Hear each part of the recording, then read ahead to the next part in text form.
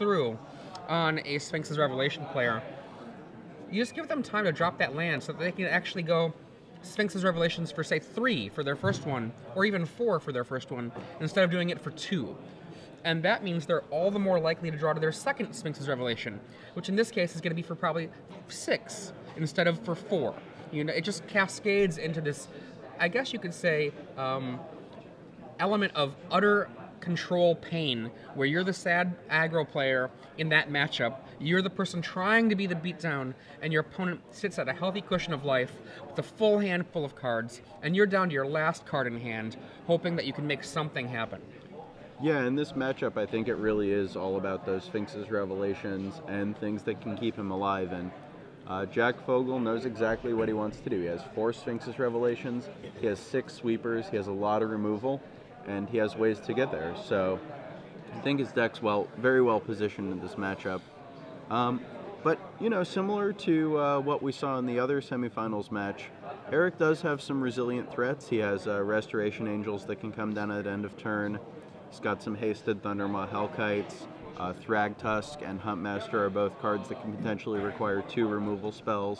He's got 2 Garruk Relentless in the main deck that can supply a stream of creatures, and another 2 Garruk Primal Hunter in the sideboard that I'm sure we'll see come in. Yeah, when it comes to his sideboard, I think Eric has a lot of options. Garruk Primal Hunter, Angel of Serenity because he's a Cavern of Souls deck, Zealous Conscripts to steal one of those Planeswalkers, Triumph of Ferocity ×1, awesome card. I am a huge fan of 1 Triumph of Ferocity. Way back, maybe about 4 months ago, I was playing mono green aggro for a bit online. Not too much success. Had 4 Triumph of Ferocity, was really impressed with the card, but the more I played it, I was like, you know, 4 is too many. I keep on flooding on my Triumph of Ferocities. Let's go to 3. Okay, that's too many. I keep flooding on Triumph of Ferocities. Let's go to 2. Okay, I've got 2 Triumph of Ferocities in my deck. Whenever I draw the second one, it's really not great. Let's go to 1. And I've seen 1 Triumph of Ferocity in the sideboard now of a lot of players who I think have made the same decision. I know talking with Brian Kibler at the Los Angeles Star City Games Invitational, he had something very similar to say about Triumph of Ferocity. So I really like that Eric is down to exactly 1, which I think is probably the correct number if you're going to run that card in the sideboard. Yeah, getting it down is good, but you know, you don't want to draw more Triumph of Ferocities. You want to draw more creatures to keep it live. You want to draw more things to close the game out with. It's interesting in this case. I think we could see him bring that Angel of Serenity in, not for the way that it might be more commonly used to clear out a bunch of creatures, but just as a large threat that can put a bunch of Eric's creatures that have died under it, so that if Jack does deal with it, then Eric's hand is refilled with, you know, as many as 3 new creatures to cast that Jack will have to deal with. Absolutely. Now, one of the things that I think is really important to note, those 4 Bonfire of the Damned, while they might have been very useful leading into this, I think that the Bonfire is very weak in this matchup. That's an easy 4 cards to take out to fit in all of these cards we've been talking about. But then, aside from that, we've been talking about Boros Reckoner as the best card in Standard.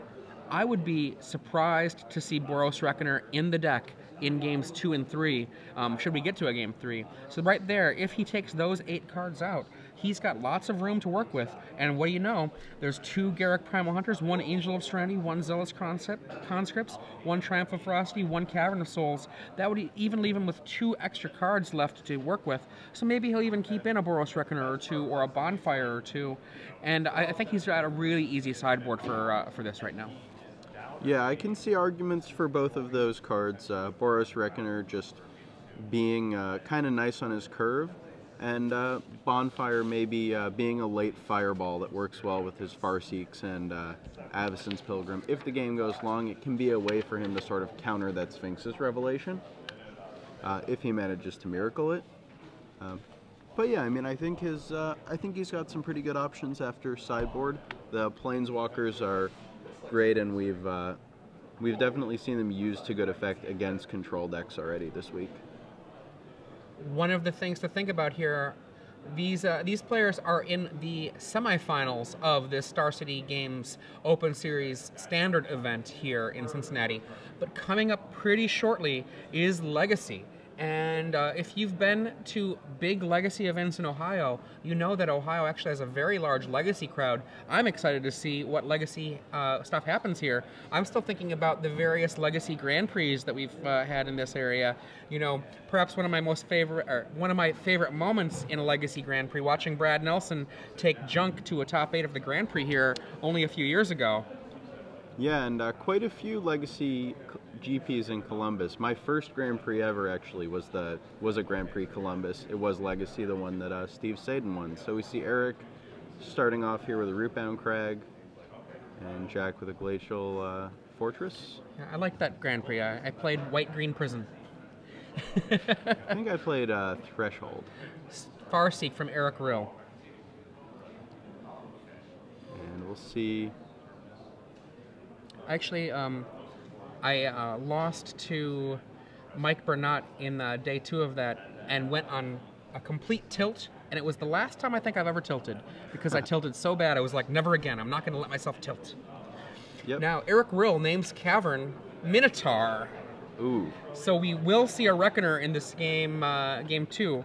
Now, as we said, there's only 6 cards coming in from his sideboard. I don't know if he kept in 4 Boros Reckoners, but he at least kept in enough to want to name Minotaur. We are probably going to see that Boros Reckoner come down. I don't think he would name Minotaur just to throw Jack off. Oh, I agree. Jack does have counter magic, so I think we will be seeing those Boros Reckoners. At least one.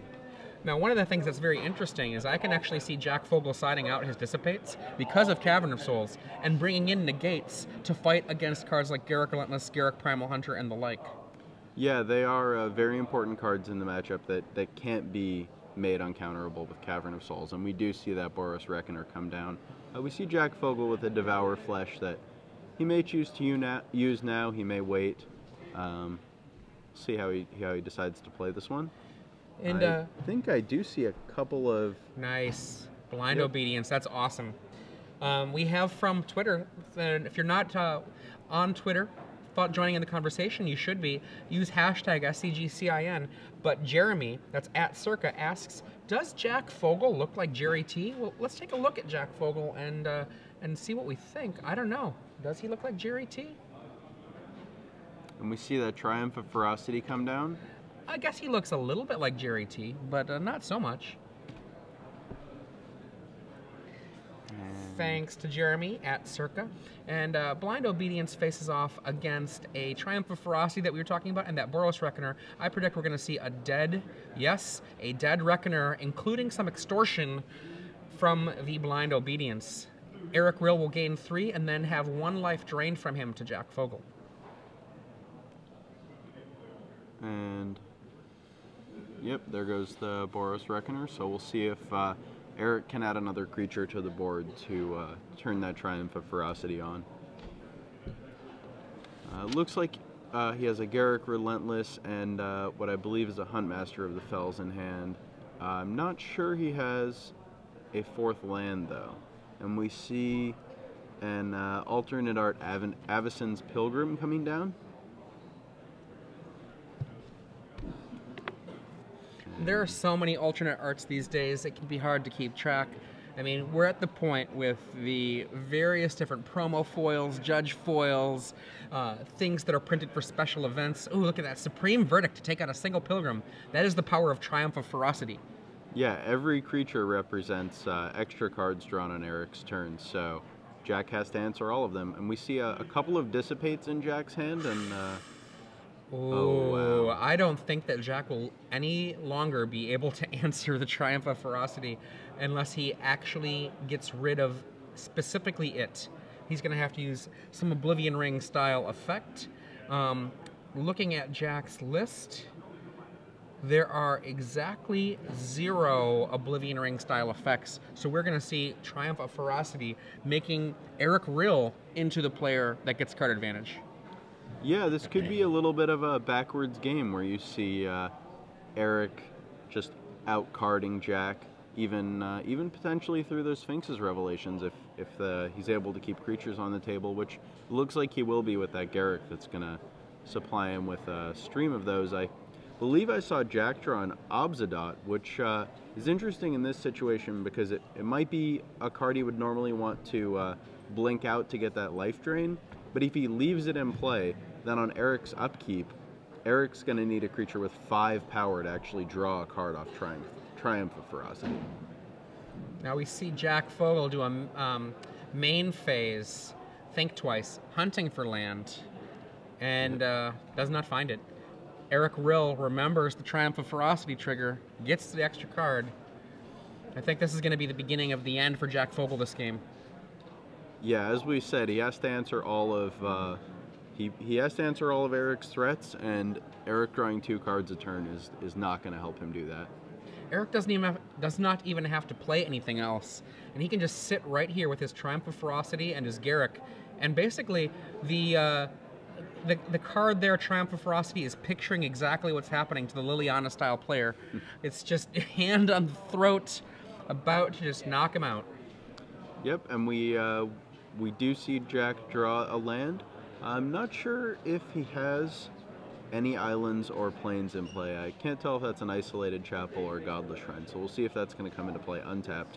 Jack actually does have 2 Dissipates in hand, so thinking about countering something that Cavernous Souls isn't naming or countering those Planeswalkers, we see a Restoration Angel come down from Eric, and I believe I saw at least 1 or 2 more of those in his hand.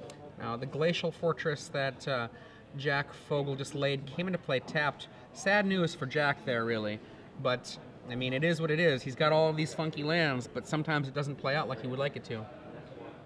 Yep, and so we see that's going to delay the Obzadot, and I think we see a hand of 2 Dissipates, a Sphinx's Revelation, an Obzadot, and another spell at the back of his hand. That Restoration Angel is going to come down, and Restoration Angel allows Eric to play at the end of Jack's turn, basically, and not have to commit on his own turn to casting a spell, potentially leaving himself open to a sweeper. So we're going to see a lot of damage coming across here. In for 8. 7, I should say. 2, 4, 7. Yep. That is not 2 Restoration Angels, that is 2 Wolves. It looks like they're paired up. Yeah. We know they're not. I mean, Garruk Relentless just sitting there, being relentless. Yeah, produced 3 or I believe 3 wolves so far. Think twice flashed back. I think he's thinking about extorting. I would extort. Yeah, I don't think there's anything else that he can do with that 1 blue or white, and he does choose to extort, going up to 10 and dropping Eric to 21. Looking for the Terminus. Not there. Yep, just 5 lands and a Blind Obedience in play for Jack against Triumph of Ferocity, 3 Wolf tokens, Restoration Angel, Garruk Relentless, and 4 lands for Eric, who has a handful of cards, which is true for both players, but Eric has a much more substantial board.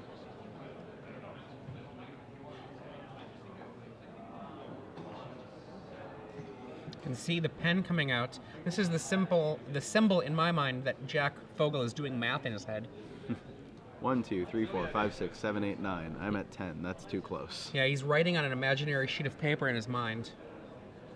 Yeah, we see some decent defense in Jack's hand, but a little light on lands. So we'll see how many of those spells he can actually cast before he's overrun by these creatures.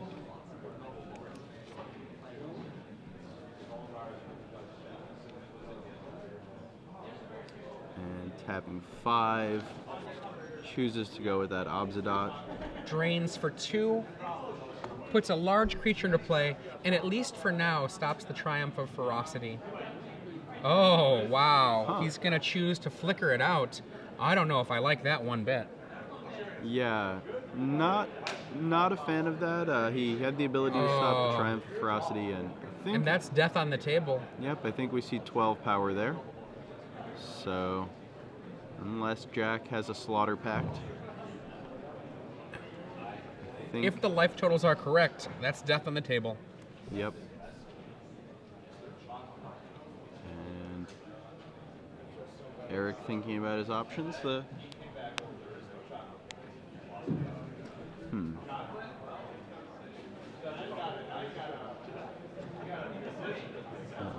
players discussing something.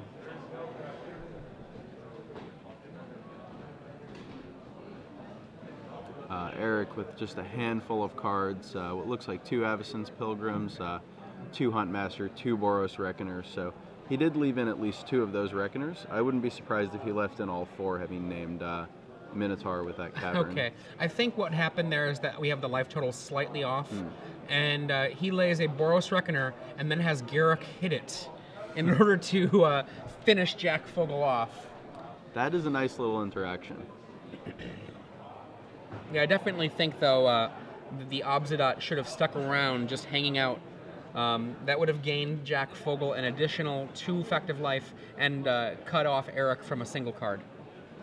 Yeah, it it would have gained him the 2 life later, but later was too late, and that 2 damage to Eric really, Eric being at such a high life total, I don't think that 2 damage was going to matter. And as you said, it would have turned off Triumph of Ferocity for that turn, so we'll see what these players have for game 3. Looks like Jack may be considering his sideboard, Eric going over Jack's deck list, wondering if he wants to make any changes. Looks like he's just shuffling up. And Jack, considering his current composition, I wonder if he may be thinking about those negates after seeing Triumph of Ferocity and Garruk, if he doesn't already have them in his deck. Even though Eric is pretty spell light, the spells he does have are incredibly important in this matchup. So yeah, this is true. Now, we saw how much power Garruk Relentless managed to put into play that game. Just wolf after wolf after wolf, turning on the Triumph of Ferocity. I mean, Jack Fogle wanted that Triumph of Ferocity to not work out for Eric Rill so badly that he supreme verdicted away a single Avacyn's Pilgrim. Yeah, and as far as Planeswalkers go, Jack does not have good ways to deal with them. We don't see the typical Detention Sphere or even Oblivion Ring, and I don't even see Lingering Souls unless I'm missing it. No, there's no Lingering Souls, there's no Detention Sphere, there's no Oblivion Ring. And only 1 Restoration Angel in the main, though he has Restoration Angels in the board. So it's not like he can go, surprise, from the clouds comes an angel to save my day. Yeah, he has very few good options against those Planeswalkers. So I think one of his plans definitely has to be stopping them from resolving in whatever way he can, or they're likely to just take the game over. He isn't that well suited to fight against a constant stream of creatures. I know, talking to Jack yesterday, Jack was talking about Restoration Angels in his sideboard as one of the key elements to his success this weekend. He didn't tell me why he only ran 1 main, but he said that the 2 extra Restoration Angels were something he was using a lot in order to basically fight a lot of Game 2 fights with creatures. Take care of, I think he was using them largely to take care of things like Geist of St. Traft, but I'm curious if he's going to bring in these as one of his few ways to fight a Planeswalker. Yeah, we definitely might see that. We saw in round 10 actually a Geist get ambushed by a Restoration Angel in that way, so a good use for it. Having a lot of answers to Geist is always good for control decks. I think we may see those Restoration Angels coming in. I think Jack understands how big of a problem those Planeswalkers are for him, and Restoration Angel, a decent way to deal with them. It is blocked by other Restoration Angels, but can't have everything. Right. Now, one of the things to think about this weekend, the number 1 and number 2 seeds for this tournament at the end of the Swiss was Esper Control, mirroring the Pro Tour, where at the Pro Tour, the number 1 seed, Esper Control, in the hands of Ben Stark. Yep, and we saw both Esper Control decks advancing from the quarterfinals, and we've already seen 1 fall to Black-White Zombies. So we'll see if the other Esper Control player can get through to the finals, or if it'll be a Naya on Zombies matchup. I'm actually kind of rooting for Eric Rill here, even though Jack's deck I think is good and he's been playing great Magic all weekend. I think it'll just be neat to see a Naya deck doing as well as this for our event. Jack Fogle with a mulligan. Yeah, we've seen a lot of Jund decks over the past, really Return to Ravnica and since Gatecrash has been released. Naya is becoming more popular, but this would be a big finish for the deck. And I think that matchup would be pretty interesting. Eric has bigger creatures that are a little less resilient, but still pretty resilient. I think those bonfires would be really big. Very effective in that matchup. For those of you who are just joining us, I'm Adrian Sullivan here with Ben Hayes. This is Star City Games Live. We're at Cincinnati, Ohio for the Star City Games Open Series, wrapping up the standard. 679 players, now down to only 3. 1 player waiting to play, the winner of these 2 players for the final match. You see both players shuffling up. Match tied at 1-1. We just saw a Garruk Relentless and a Triumph of Ferocity completely take over that second game in the hands of Eric Rill, providing him with a ton of a constant stream of creatures, both from the Garruk and from the extra cards he was drawing, and too much for Jack to overcome. So we'll see how this third game goes. I think it'll be important for Jack to be on the play, get out ahead of those creatures, start his chain of removal spells earlier, start his Sphinx's Revelation chains earlier. So I think it's a question of whether Jack can get to that point where he is chaining Sphinx's Revelations and drawing massive amounts of answers, more Sphinx's Revelations, and just gaining an unreasonable amount of life. Now, Eric Rill, this is his highest finish so far in a Star City Games event. He did play at the Invitational in Indianapolis in 2012, but this top 4 finish here, definitely a good showing for him. And I'm sure he's looking to turn this into the beginning of a Star City Games Open Series run for, invitationals and more. Yeah, and he's in a good spot to get some points here, chain this and an invitational together. We see an isolated Chapel from Jack Fogle. We see his hand with a Blind Obedience and a Supreme Verdict, at least that we've seen, and Stomping Grounds comes into play. Untapped, used to cast the Navison's Pilgrim, getting Eric off to a quick start. And we see a Watery Grave drawn by Jack. Looks like a couple of lands. And we will see... Oh, there's a Watery Grave, but there's also that what appears to be a Blind Obedience behind the Supreme Verdict. And it does come down. Down it comes. Jack Fogle. This is his best finish in a Star City Games Open Series event. He did get 9th place the last time we were in Cincinnati, just a few short months ago. So Cincinnati's his place. And Farseek comes down. Eric just deciding which land to get. And between the Pilgrim, if it stays around, and the Farseek, we could see something pretty big from Eric next turn. And that Farseek grabs a Temple Garden. And passes the turn over to Eric, who draws a Restoration Angel. So unless he still only has 1, we'll probably see that used to good effect. Dissipate, Restoration Angel. I think I saw Think Twice. I'm not sure about that one, though. Yeah, we see Garruk Primal Hunter over on Eric's side, along with a land, a Thragtusk, and what looks like a Thundermaw Hellkite. So lots of powerful 5-drops. We are going to see that Garruk come down. That won't last. Is he... Oh, he does not have a second blue. That is not a blue source there, so Jack Fogle is actually just not able to counterspell that. Yep, Godless Shrine, Watery Grave, and Nephalia Drownyards. Does not cast Dissipate. Boy. This is really backbreaking for Jack, that Garruk came down. And if he doesn't have a blue source this turn, we're going to see just another 5-drop come down, and And this could get out of hand very quickly, even with just that Garrick. Oh boy.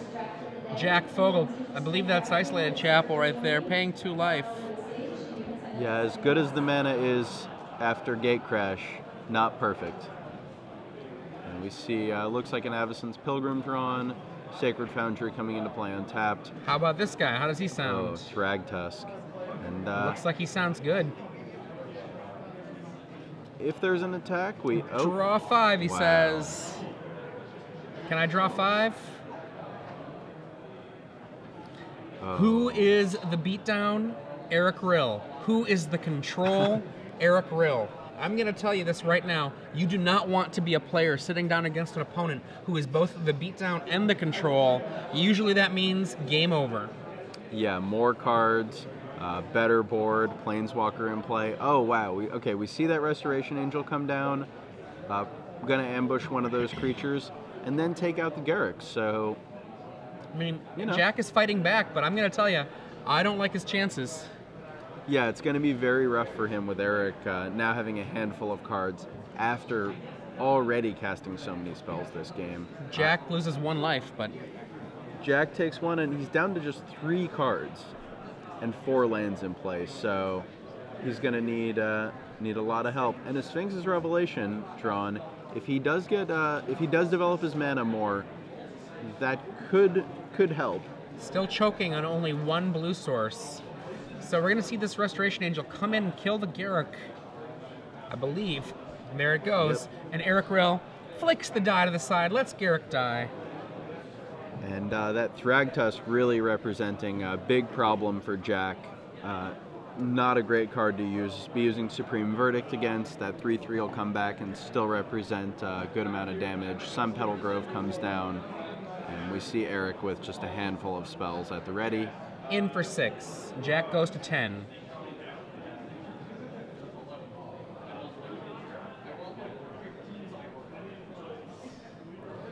And down comes Thragtusk number 2. Ugh. It just keeps getting worse for Jack Fogle. And still just 1 blue for Jack that dissipates sitting in his hand. 4 mana tapped. Drown Yard's going to be activated. Targeting himself. That puts a Devour Flesh in the graveyard. The Angel sits back on defense. Negate comes too late to stop that Garrick Primal Hunter. The best block that Jack Fogle can put down is blocking one of these Thragtusks, falling to 4. Yeah, this does not look good for him. His hand, Negate, a Dissipate he can't cast, a Sphinx's Revelation he can't cast, and finally a Supreme Verdict. I think he's going to pass the turn. Yeah. I mean, if he casts that Supreme Verdict and Eric does have a Thundermaw Hellkite, then that'll be, just passes the turn. United players, there's about 45 minutes left of registration for the Legacy Open. Yeah, it's looking very grim for Jack. Wow. Yeah. Zealous Conscripts. Second blue source, my kingdom for a second blue source. Jack Fogle, all he needed to have this game, I think, be an entirely different one, is a single blue source on turn 3 more than he had. That would have stopped the Garrick Relentless. That would have meant that there wouldn't have been 5 cards drawn, and that would mean I think he would have won this game. But instead, as good as the mana is, just like you said, it